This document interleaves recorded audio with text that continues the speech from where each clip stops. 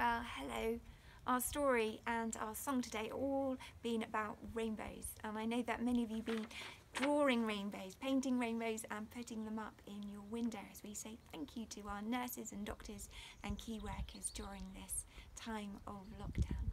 Well, as we heard in our story, the very first rainbow appeared in the sky to Noah, and it was a sign of God's promise to him that he would never flood the world again in judgment.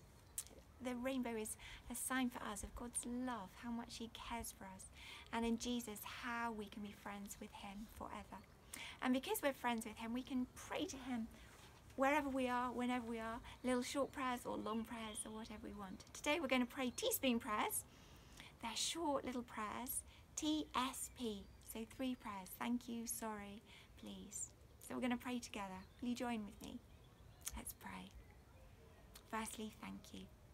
Dear Lord Jesus, thank you so much for your love. Thank you that you want to be friends with us. Please help us to grow in our love and knowledge of you. Amen. Second prayer begins with S for sorry. We want to say sorry to God. Let's pray. Dear God, we're so sorry when we do things that make you feel sad, when we're cross and mean to others. Please forgive us and help us to be more like Jesus. Amen. And our final prayer is the P, please.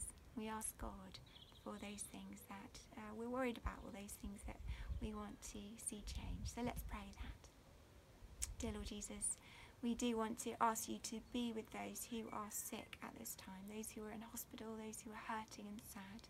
Please heal them, Lord Jesus. Please be with them now. In your name we ask. Amen.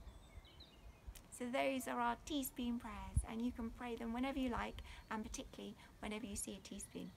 Thank you.